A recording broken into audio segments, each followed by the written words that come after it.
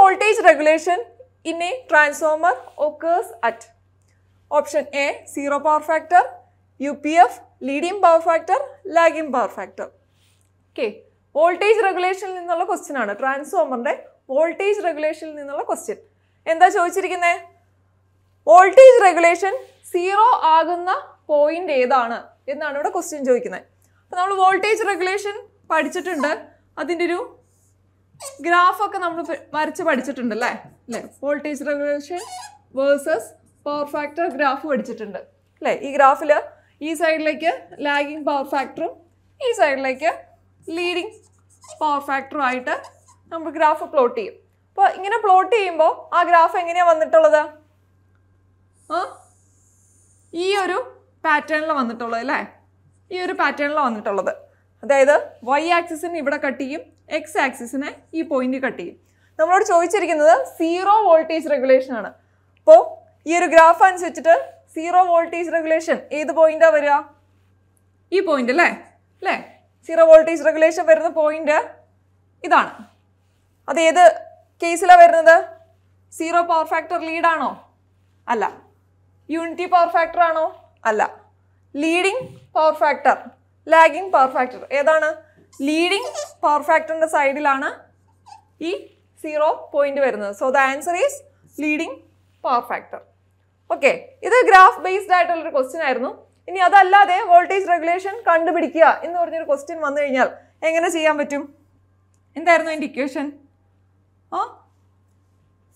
Voltage regulation equation, voltage regulation is equal to I into R cos phi plus or minus X sin phi.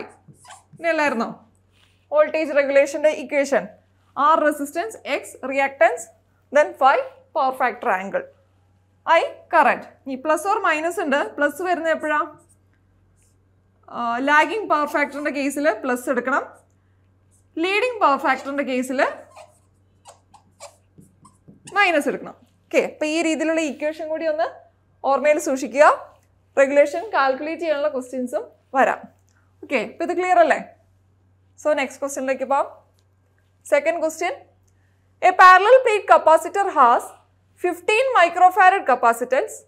If the linear dimensions of plate are doubled and the distance between the plates are also doubled, then new value of capacitance would be. ഒരു parallel plate കപ്പാസിറ്ററിൻ്റെ കേസാണ് പറയുന്നത്. ഇപ്പോൾ ഒരു capacitor ഉണ്ട്, ആ കപ്പാസിറ്ററിൻ്റെ value എന്ന് പറയുന്നത് 15 microfarad ആണ് എന്ന് തന്നിട്ടുണ്ട്. ദെൻ അവർ പറയുന്നു ഈ കപ്പാസിറ്ററിൻ്റെ ലീനിയർ ഡയമെൻഷൻസ് എല്ലാം ഡബിൾ ചെയ്യാണ്. ഏതൊക്കെയാ? പ്ലേറ്റിൻ്റെ ലീനിയർ ഡയമെൻഷൻസ് ഡബിൾ ചെയ്തു, അതുപോലെ ഡിസ്റ്റൻസ് ബിറ്റ്വീൻ പ്ലേറ്റും ഡബിൾ ചെയ്തു. അങ്ങനെയാണ് എങ്കിൽ എന്താണ് ഇതിന് ന്യൂ കപ്പാസിറ്റൻസ് വാല്യൂ എന്നാണ് ചോദ്യം. അപ്പോൾ എങ്ങനെ കണ്ടുപിടിക്കാം? നമുക്കറിയാം capacitance C is equal to epsilon A by D ആണല്ലേ? എപ്സിലോൺ A by D ആണ്.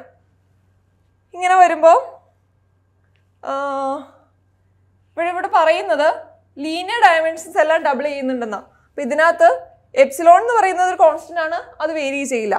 ദെൻ ഉള്ളത് എ എന്ന് പറഞ്ഞാൽ ഏരിയ ആണ്. അപ്പോൾ ഏരിയ ഓഫ് പ്ലേറ്റ് എന്ന് പറയുമ്പോൾ അതിനകത്ത് 2 ലീനിയർ ഡയമെൻഷൻ വരും അല്ലേ? ഏരിയ ഓഫ് പ്ലേറ്റ് എന്ന് പറയുമ്പോൾ അതിൻ്റെ ലെങ്ത് ബ്രെഡ്ത്ത് എന്ന് പറയുന്നത് 2 ലീനിയർ ഡയമെൻഷൻ വരുന്നുണ്ട്. അപ്പോൾ അത് രണ്ടും ഡബിൾ ആവുന്നുണ്ട്. ദെൻ ഡിസ്റ്റൻസ് ബിറ്റ്വീൻ പ്ലേറ്റ്സ് ഡിയും ഡബിൾ ആവുന്നുണ്ട്. 2 പ്ലേറ്റ് തമ്മിലുള്ള ഡിസ്റ്റൻസ്. ഓക്കെ, ഇത് ഫസ്റ്റ് പ്ലേറ്റ്, ഇത് സെക്കൻഡ് പ്ലേറ്റ് ആണെങ്കിൽ ഈ 2 പ്ലേറ്റും തമ്മിലുള്ള ഡിസ്റ്റൻസ് ആണ് ഡി. ഈ ഒരു പ്ലേറ്റിൻ്റെ ഏരിയ ആണ് എ. അപ്പോൾ ഏതൊക്കെ ഡബിളായി? Area linear dimensions ഡബിളായി, distance between പ്ലേറ്റ്സിൽ ഡിയും ഡബിളായി. അപ്പോൾ അങ്ങനെയാണെങ്കിൽ ന്യൂ സി അല്ലെങ്കിൽ ഇത് C1 എന്ന് റെപ്രസെൻറ്റ് ചെയ്ത് കഴിഞ്ഞാൽ ഇതിനകത്ത് എല്ലാ വാല്യൂസ് 1 വെച്ചിട്ട് റെപ്രസെൻറ്റ് ചെയ്യുന്നു. അപ്പോൾ C1 is equal to epsilon A1 by D1 is equal to 15 microfarad എന്ന് തന്നിരിക്കുന്നു. ഇനി സെക്കൻഡ് കേസ്, അതായത് ഡബിൾ ചെയ്തതിന് ശേഷം വരുന്ന സിയുടെ ഇക്വേഷൻ ഇതുകൊണ്ട് എന്തെന്ന് വരും? എപ്സിലോൺ തന്നെയാണ്. കാരണം എപ്സിലോണിൽ ചേഞ്ച് വരുന്നില്ല, കോൺസ്റ്റന്റ് ആയതുകൊണ്ട്. ദെൻ ഏരിയ എന്ന് പറയുമ്പോൾ ലെങ്ത്തിൻ്റെ ബ്രെഡ്ത്ത് ആണ്. അവിടെ അപ്പോൾ രണ്ട് ലീനിയർ ഡയമെൻഷനും ഡബിൾ ആകുന്നത് കൊണ്ട് എന്ത് പറ്റും? ലെങ്ത്തും ഡബിൾ ആവും, ബ്രെഡ്ത്തും ഡബിൾ ആവും. അപ്പോൾ മൊത്തത്തിൽ ഏരിയയ്ക്ക് വരുന്ന ചേഞ്ച് എന്തായിരിക്കും? 2 × 2 A1 ആയിരിക്കില്ലേ? ലെങ്ത് ഡബിൾ ആകുമ്പോൾ ഒരു × 2 വരും, ബ്രെഡ്ത്ത് ഡബിൾ ആകുമ്പോൾ ഒരു × 2 കൂടി വരും. അങ്ങനെ 2 × 2 A1 ആവും അവിടെ. Then distance between plates double ആവുന്നുണ്ട്. D2 എന്ന് പറയുന്നത് 2 ടൈംസ് D1 ആവും. D1 × 2 വരും. അപ്പോൾ ഇങ്ങനെ വരുമ്പോൾ ന്യൂ കപ്പാസിറ്റൻസ് എന്തെന്ന് വരും? 2 2 ക്യാൻസലായി. അപ്പോൾ 2 എപ്സിലോൺ A1/D1 വന്നു. അല്ലെങ്കിൽ ഈ എപ്സിലോൺ A1/D1 ആണ് നമ്മുടെ C1 എന്ന് പറയുന്നത്. അല്ലെങ്കിൽ 2 ടൈംസ് C1 എന്ന് എഴുതാം. C1ൻ്റെ വാല്യൂ 15 മൈക്രോ ഫാരഡ് ആണ്.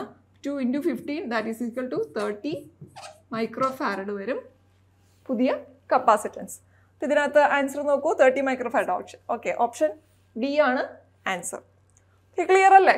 കപ്പാസിറ്റൻസ് വെച്ചിട്ടുള്ള ഇങ്ങനത്തെ ക്വസ്റ്റ്യൻസ് സ്ഥിരം ചോദിക്കാറുള്ളതാണ്. ദെൻ ഇതുപോലെ തന്നെ ചോദിക്കുന്ന വേറൊരു ക്വസ്റ്റ്യൻ ആണ് R = ρL/A. റെസിസ്റ്റിവിറ്റി റെസിസ്റ്റൻസിൻ്റെ കേസ് ഇതുപോലെ തന്നെ ലീനിയർ ഡയമെൻഷൻസ് ഹാഫ് ആയി കഴിഞ്ഞാൽ ഡബിൾ ആയി കഴിഞ്ഞാൽ എന്നുള്ള രീതിയിൽ ചോദ്യം വരുന്ന ഒരു സെക്ഷനാണ്. അപ്പോൾ ഈ രണ്ട് ഇക്വേഷൻസും ഓർത്ത് വയ്ക്കുക, ഇങ്ങനത്തെ പ്രോബ്ലംസും ചെയ്യാൻ പഠിക്കുക. ഓക്കെ, ദെൻ നെക്സ്റ്റ് ക്വസ്റ്റ്യനിലേക്ക് പോകാം. Third question, resistance of A 230 volt 100 watts bulb is R1 and that of a 230 volt 75 watts is ഇവിടെ ക്വസ്റ്റ്യനിൽ ഒരു ചെറിയ എറർ വന്നിട്ടുണ്ട്. and that of 230 volt 75 watts is R2. രണ്ട് കേസ് പറയുന്നു, രണ്ട് ബൾബ് ഉണ്ട്. ഓക്കെ, രണ്ട് ബൾബ് ഉണ്ട്. ഫസ്റ്റ് വൺ 230 volt 100 watts, ഇത് വൺ. സെക്കൻഡ് കേസ് ഇത് 230 volt 75 watts. ഈ കേസിൽ റെസിസ്റ്റൻസ് R1 ആണെന്ന് പറയുന്നു, ഈ കേസിൽ റെസിസ്റ്റൻസ് R2 ആണെന്ന് പറയുന്നു. ഓക്കെ, അതാണ് ക്വസ്റ്റ്യൻ. ക്വസ്റ്റ്യനിൽ ഇവിടെ ജസ്റ്റ് ഒരു ചെറിയ മിസ്റ്റേക്ക് വന്നിരിക്കുന്നതാണ്, കറക്റ്റ് ചെയ്താൽ മതി. ഓക്കെ, അപ്പോൾ ഇങ്ങനെ തന്നിരിക്കുന്നു. അവർ ചോദിക്കുന്നത് ഈ R1 R2 തമ്മിലുള്ള റിലേഷൻ എന്താണ് എന്നാണ് ചോദിക്കുന്നത്. അപ്പോൾ ഒന്ന് ശ്രദ്ധിച്ചേ, എങ്ങനെ ചെയ്യാൻ പറ്റും? ബേസിക് ഇലക്ട്രിക്കൽ ക്വസ്റ്റ്യൻ ആണ് അല്ലേ? ബേസിക് ഇലക്ട്രിക്കൽ എന്ന് പറയുമ്പോൾ ഓംസിലോ R = V/I, then power = VI, power = V²/R അല്ലെങ്കിൽ I²R. ഇങ്ങനെയുള്ള ഇക്വേഷൻസ് ഒക്കെ നമ്മൾ പഠിച്ചിട്ടുള്ളത്. അപ്പോൾ ഈ ഇക്വേഷൻസ് എല്ലാം വെച്ചിട്ട് സോൾവ് ചെയ്യാൻ പറ്റുമോ എന്നൊന്ന് ശ്രദ്ധിക്കുക. തന്നിരിക്കുന്നത് രണ്ട് ബൾബ്, രണ്ടും 230 വോൾട്ട് ആണ്. അപ്പോൾ നമുക്ക് V കോൺസ്റ്റന്റ് ആണ് എന്ന് മനസ്സിലായി. ദെൻ രണ്ട് ബൾബിനും തമ്മിലുള്ള ഡിഫറൻസ് എന്താണ്? ഒന്ന് 100 വാട്ട്സും ഒന്ന് 75 വാട്ട്സും ആണ്. അതായത് പവർ ഡിഫറെൻ്റ് ആണ്. ഓക്കെ, പവർ ഡിഫറെൻ്റ് ആണ്. ഇവിടെ ചോദിച്ചിരിക്കുന്നത് എന്താ? രണ്ടിൻ്റെയും റെസിസ്റ്റൻസിൻ്റെ കമ്പാരിസനാണ് ചോദിച്ചിരിക്കുന്നത്. അപ്പോൾ റെസിസ്റ്റൻസും പവറും വോൾട്ടേജും ഇത് മൂന്നും കൂടി റിലേറ്റ് ആവുന്ന ഏത് ഇക്വേഷനാണ് നമുക്ക് അറിയുന്നത് എന്നൊന്ന് നോക്കുക. പവറിന് ഇത്ര ഇക്വേഷൻസ് നമുക്കറിയാം അല്ലേ? ഇതിനകത്ത് ഏത് ഇക്വേഷനാണ് നമ്മൾ ചൂസ് ചെയ്യേണ്ടത്? പവർ, വോൾട്ടേജ്, റെസിസ്റ്റൻസ്, ഈ മൂന്നും കൂടി തമ്മിലുള്ള റിലേഷനാണ്. അപ്പോൾ ഈ ഇക്വേഷൻ P = V²/R എന്നുള്ളൊരു ഇക്വേഷൻ ചൂസ് ചെയ്യുകയാണെങ്കിൽ P = V²/R എന്ന ഇക്വേഷൻ ചൂസ് ചെയ്യുവാണെങ്കിൽ ഈ പ്രോബ്ലം നമുക്ക് സിമ്പിളായിട്ട് ചെയ്യാൻ പാടില്ലേ? എങ്ങനെ ചെയ്യാൻ നോക്കിക്കേ. ഒന്നില്ലെങ്കിൽ നിങ്ങൾക്ക് ഡയറക്റ്റ് വാല്യൂസ് തന്നിരിക്കുന്നതുകൊണ്ട് R1 R2ൻ്റെ വാല്യൂസ് കണ്ടുപിടിക്കാം, അല്ലെങ്കിൽ ജസ്റ്റ് കമ്പാരിസൺ വഴിയും കണ്ടുപിടിക്കാം. കാരണം ഇവിടെ വാല്യൂസ് ചോദിച്ചിട്ടില്ല, പ്രിസൈസ് വാല്യൂസ് ചോദിച്ചിട്ടില്ല, ഒരു റിലേഷനേ ചോദിച്ചിട്ടുള്ളൂ. അപ്പോൾ നോക്കൂ, P = V²/R ആണ്. V കോൺസ്റ്റന്റ് ആയത് കാരണം നമുക്ക് എന്തെന്ന് പറയാം? P പ്രൊപ്പോർഷണൽ ടു 1/R എന്ന് പറയാലോ. V കോൺസ്റ്റന്റ് ആയതുകൊണ്ട് പറയാൻ പാടില്ലേ? അപ്പം അതിൽ നിന്ന് നമുക്ക് മനസ്സിലാവും R കൂടുതലുള്ളതിന് പവർ കുറവായിരിക്കും, അല്ലെങ്കിൽ പവർ കൂടിയതിന് R റെസിസ്റ്റൻസ് കുറവായിരിക്കും. അപ്പം അങ്ങനെയാണെങ്കിൽ ഇവിടെ പവർ കൂടുതൽ ഏതിനാ? 100 വാട്ട്സിനാണ് പവർ കൂടുതൽ അല്ലേ? 75 വാട്ട്സ് ആണ് ഇതുള്ളത്, ഇത് 100 വാട്ട്സ് ആണ്. അപ്പം അങ്ങനെയാണെങ്കിൽ ഈ റിലേഷൻ വെച്ചിട്ട് നമുക്ക് പറയാം P1 > P2 ആണ്. അതുകൊണ്ട് ആറിൻ്റെ കേസ് വരുമ്പോൾ ഇത് നേരെ തിരിഞ്ഞു വരും. R1 ലെസ് ദാൻ R2 ആയിരിക്കും. ഇൻവേഴ്സ്ലി പ്രൊപ്പോർഷണൽ ആണ് അല്ലേ? അപ്പോൾ അങ്ങനെ സിമ്പിളായിട്ട് റിലേഷൻ വൈസ് എഴുതാവുന്നതേ ഉള്ളൂ. ഇനി അങ്ങനെയല്ല, അത്ര ആലോചിക്കാനുള്ള വാല്യൂസ് തന്നിരിക്കുന്ന നേരം ഡയറക്റ്റ് സബ്സ്റ്റിറ്റ്യൂഷൻ വഴി നമുക്ക് കണ്ടുപിടിക്കാം. അപ്പോൾ അങ്ങനെയാണെങ്കിൽ എന്ത് ചെയ്യണം? P1 ഉം P2 ഉം കണ്ടുപിടിക്കുക. P1 = V² / R. അതായത് V എന്ന് പറഞ്ഞാൽ ഇവിടെ 230² ഡിവൈഡ് ബൈ R1 എന്ന് പറയും. നമുക്ക് R1 അല്ലേ കണ്ടുപിടിക്കാം, അപ്പോൾ തിരിച്ച് എഴുതിയാൽ മതി. ഓക്കെ, ആ റിലേഷനിൽ നിന്ന് R = V² / P എന്ന് എഴുതാം.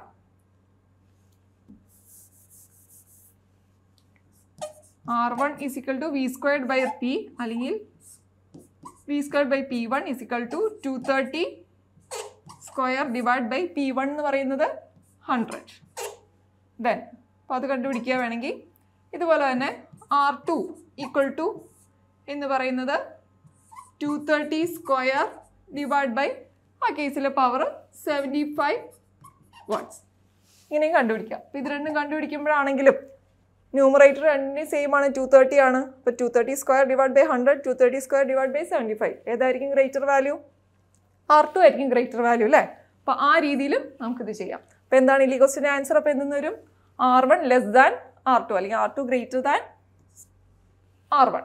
ഓക്കെ, ഓപ്ഷൻ സി ആൻസർ ആയിട്ട് വരും. ഓക്കെ, സിമ്പിൾ അല്ലേ? Okay, then next question. Laplace transform of the function t³ e⁻⁻at is. Okay, അതിൻ്റെ ഓപ്ഷൻസ് കൊടുത്തിട്ടില്ല. ചെയ്യാൻ മാത്തമാറ്റിക്കൽ ക്വസ്റ്റ്യൻ ആണല്ലോ, പ്രോബ്ലം ചെയ്ത് കണ്ടുപിടിക്കാനുള്ള ക്വസ്റ്റ്യൻ ആണ്. അപ്പോൾ എങ്ങനെയാണ് കണ്ടുപിടിക്കുക? ലാപ്ലേസ് ട്രാൻസ്ഫോം ആണ് ചോദിച്ചിരിക്കുന്നത്. e⁻⁻at into t³. t⁻n എന്നതിൻ്റെ ലാപ്ലേസ് ട്രാൻസ്ഫോം എന്താണ്? ലാപ്ലേസ് ട്രാൻസ്ഫോം ഓഫ് t⁻n എന്ന് പറയുന്നത് എന്താ? ഇക്വേഷൻ നമ്മൾ പഠിച്ചിട്ടുണ്ട്, n⁴ ബൈ s⁻n+1 അല്ലേ? ഇനി e⁻at അല്ലെങ്കിൽ e⁻⁻at ഒരു ഫംഗ്ഷനൊപ്പം പ്രോഡക്റ്റ് ആയിട്ട് വരുമ്പോൾ നമ്മൾ എന്ത് ചെയ്യും? നമ്മൾ ഷോർട്ട് കട്ട് ആയിട്ട് പഠിക്കുന്നുണ്ട്. e⁻at ലാപ്ലേസ് ട്രാൻസ്ഫോം എന്ന് പറയുന്നത് e⁻⁻at ലാപ്ലേസ് ട്രാൻസ്ഫോം എന്ന് പറയുന്നത് 1/s+a ആണ്. e⁻at ആണെങ്കിൽ 1/s-a. അപ്പോൾ e⁻at ഇതിൻ്റെ പ്രോഡക്റ്റ് ആയിട്ട് ഒരു ഫംഗ്ഷൻ്റെ ലാപ്ലേസ് ട്രാൻസ്ഫോം കണ്ടുപിടിക്കണമെങ്കിൽ നമ്മൾ പറയുക, ആ കൂടെ നിൽക്കുന്ന ഫംഗ്ഷൻ്റെ ലാപ്ലേസ് ട്രാൻസ്ഫോം എടുക്കുക, അതിനകത്ത് എസിനെ s+a അല്ലെങ്കിൽ s-a വെച്ചിട്ട് റീപ്ലേസ് ചെയ്യുക. ഈ കേസിൽ t³ ആണ് കൂടെയുള്ള ഫംഗ്ഷൻ. t³ × e⁻⁻at ആണ്. അപ്പോൾ ആദ്യം t³ ലാപ്ലേസ് എഴുതുക. t³ ലാപ്ലേസ് എന്ന് പറയുമ്പോൾ എന്ത് വരും? t³ ലാപ്ലേസ് എന്ന് പറയുന്നത് ഈ ഇക്വേഷൻ വെച്ചിട്ട് n⁴ ബൈ s⁻n+1 ആണ്. അപ്പോൾ n എന്ന് പറഞ്ഞാൽ ഇവിടെ 3 ആണ്. അപ്പോൾ 3⁴ ഡിവൈഡഡ് ബൈ s⁻3+1 അല്ലെങ്കിൽ 3⁴ എന്ന് പറയുമ്പോൾ 3 × 2 × 1 അല്ലെങ്കിൽ 3 × 2 6 ഡിവൈഡഡ് ബൈ s⁻4 എന്ന് വരും. ഓക്കെ അല്ലേ? ഇനി Laplace transform of e⁻⁻at into t³ ചെയ്യാൻ എന്ത് ചെയ്യണം? t³ ലാപ്ലേസ് എടുത്ത ഇക്വേഷനിൽ എസിന് s+a എന്ന് സബ്സ്റ്റിറ്റ്യൂട്ട് ചെയ്ത് കൊടുത്താൽ മതി. അപ്പോൾ എന്തെന്ന് ആൻസർ വരും? 6 ഡിവൈഡഡ് ബൈ ഈ എസിന് s+a എന്ന് സബ്സ്റ്റിറ്റ്യൂട്ട് ചെയ്യുക. അപ്പോൾ 6 ഡിവൈഡഡ് ബൈ s+a ⁴ എന്ന ആൻസർ കിട്ടും. ഓപ്ഷൻസ് കൊടുത്തിട്ടില്ല, ഇതാണ് ഫൈനൽ ആൻസർ ആയിട്ട് വരിക.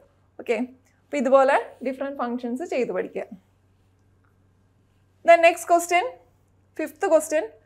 A 230 bar 150 volt transformer has its LV side resistance of 0.06 pu. And the pu per unit, 0.06 per unit. The resistance referred to HV side is. എന്താ ചോദിച്ചിരിക്കുന്നത്? ഒരു transformer ആണ്. ഓക്കെ, അതിന് LV സൈഡും HV സൈഡും ഉണ്ട്. ഇത് 230 ബാർ 115 ആണ്. അപ്പോൾ 230 സൈഡിലായിരിക്കും നമ്പർ ഓഫ് ടേൺസ് കൂടുക.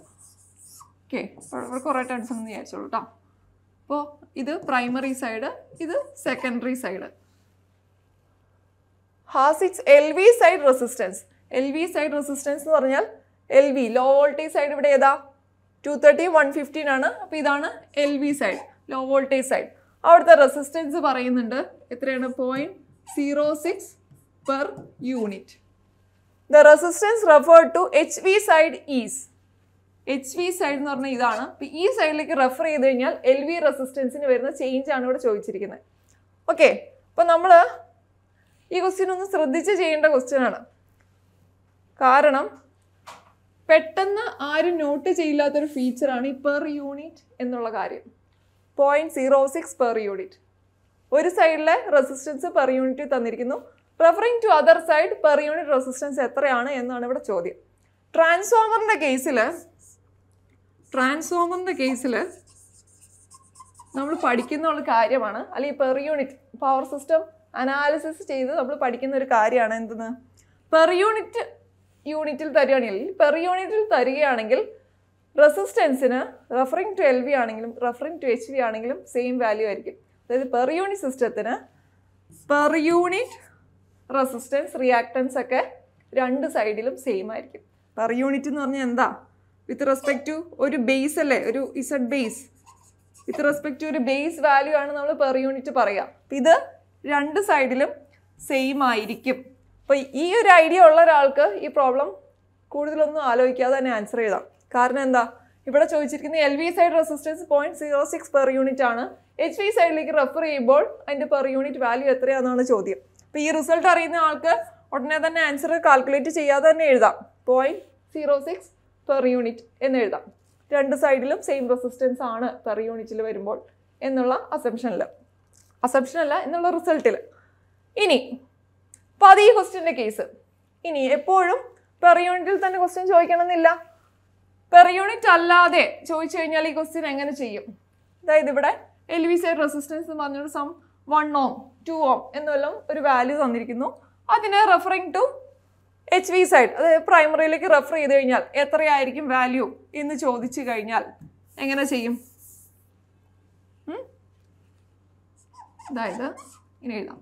അപ്പോൾ R2 സൈഡിലെ റെസിസ്റ്റൻസ് അല്ലെങ്കിൽ LV സൈഡിലെ റെസിസ്റ്റൻസ് R2, HV സൈഡിലെ റെസിസ്റ്റൻസ് പ്രൈമറി ആയതുകൊണ്ട് ഞാൻ R1 എന്ന് റെപ്രസെൻ്റ് ചെയ്യുന്നു. ഈ R2നെ referring to HV side, referring to primary, അല്ലെങ്കിൽ ഈ കേസിൽ പ്രൈമറി എന്ന് പറഞ്ഞാൽ HV ആയതുകൊണ്ട് റെഫറിങ് ടു HV സൈഡ് എഴുതുവാണെങ്കിൽ എന്തെന്ന് എഴുതാം? Total primary resistance R01 is equal to R1 plus R2 dash. ഒരു സൈഡിൽ നിന്ന് അതർ സൈഡിലേക്ക് കൊണ്ടുപോകുമ്പോൾ ഇപ്പോൾ ഇവിടെ R2 ആണ്. ഈ R2നെ ഞാൻ LV സൈഡിലേക്ക് എടുക്കുമ്പോൾ R2നെ ഞാൻ റെപ്രസെൻ്റ് ചെയ്യുക എങ്ങനെയാണ്? R2 dash. ആ സൈഡിൽ നിന്ന് സൈഡ് ചേഞ്ച് വരുമ്പോൾ നമ്മൾ ഡാഷ് വെച്ച് റെപ്രസെൻ്റ് ചെയ്യുന്നു. അപ്പോൾ ഈ R2 ഈ സൈഡിലേക്ക് വരുമ്പോൾ ഇവിടെ ഒരു R2 ഡാഷും കൂടി ആകുന്നു. അപ്പോൾ ടോട്ടൽ ഈ സൈഡിലെ റെസിസ്റ്റൻസ് എന്ന് പറയുന്നത് ഈ R1ഉം ഈ R2 ഡാഷിൻ്റെയും സം ആയിരിക്കും. അതായത് R1 plus R2 ഡാഷ് വരും. ഇനി ഈ R2 ഡാഷ് എങ്ങനെ കാണുക? R2 ഡാഷ് എന്ന് പറയുന്നത് R2/K² ആയിരിക്കും. Where K is turns ratio or transformer ratio V2/V1 equal to N2/N1. Turns ratio, ഒരു ട്രാൻസ്ഫോമറിൻ്റെ ട്രാൻസ്ഫോർമേഷൻ റേഷ്യോ ആണ് K എന്ന് പറയുന്നത്. അപ്പോൾ ഈ റെഫറിങ് ടു എന്നുള്ള ഈ റിലേഷൻ ഒന്ന് ഓർത്ത് വയ്ക്കുക. ഇൻസ്പെക്ടറേറ്റിൻ്റെ എക്സാം ഒക്കെ ഡിഗ്രി ലെവൽ എക്സാം ആയതുകൊണ്ട് അത്യാവശ്യം ഡീറ്റെയിൽഡ് ആയിട്ട് തന്നെ പഠിച്ചു പോകണം. ഇപ്പം ഇങ്ങനത്തെ ഇക്വേഷൻസ് ഒക്കെ ചോദിക്കാവുന്നതാണ്. ഓക്കെ, അപ്പോൾ ഇവിടെ ആൻസർ 0.06 പെർ യൂണിറ്റ്.